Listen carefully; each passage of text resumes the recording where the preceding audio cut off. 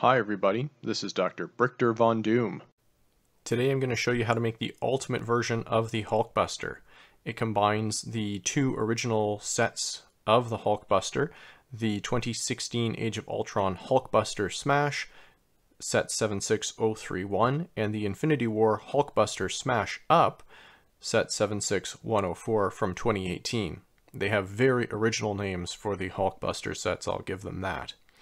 So, to start with, I used the head from the Infinity War version. I like both, but I thought that this version just had a little bit more detailed printing on it.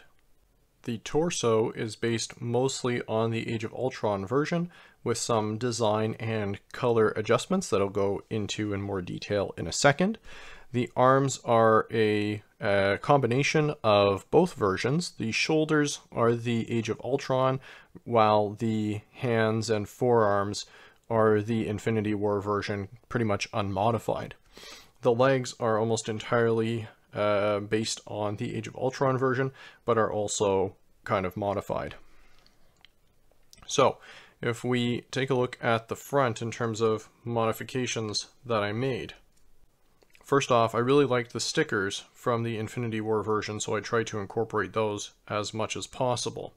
What I did was I swapped out the large circular chest piece that was present in the Age of Ultron version and used the small square,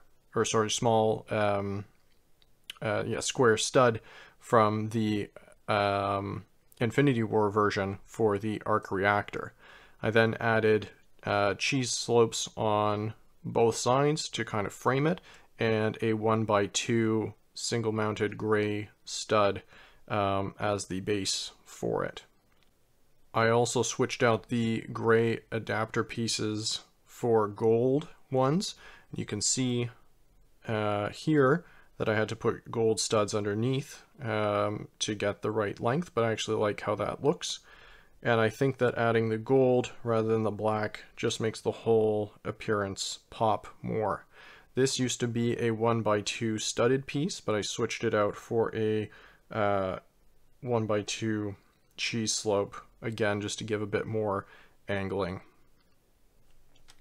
If we look at modifications to the back now, I added in this little gold stud there. This 2x6 piece used to be in dark gray, but I swapped that out for red.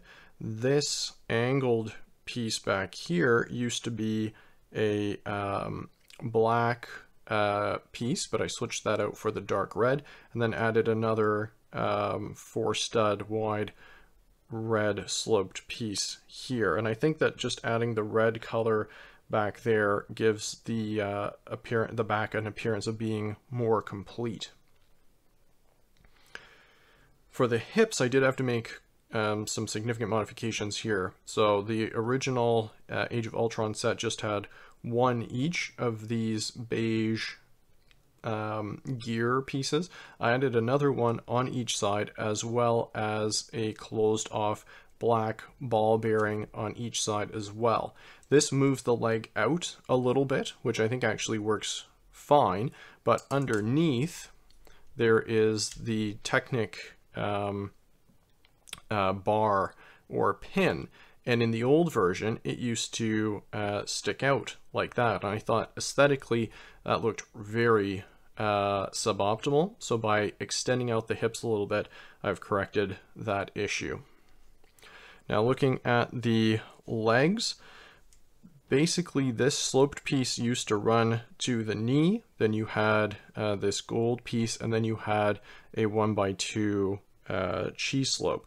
What I did was basically flip that and then use this mounting piece with a circular trans blue stud to act as sort of the arc reactors on the knees. As if you look at the model, there are small arc reactors there, and so this is more authentic. Moving down to the legs, I did add the stickers from the Infinity War set just for a little bit of extra detailing, which I quite like. Then I added basically toes by using the 1x1 cheese slopes, 2 each on each foot for extra stability, and then all of these gold pieces that you see on the outside and inside were all added again just to add more detail.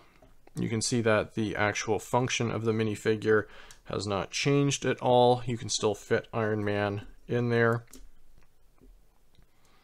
and he still mounts in perfectly. And the reason I kept the frame from the Age of Ultron set rather than the Infinity War set is I actually liked, one, the kind of angling up that you get with it.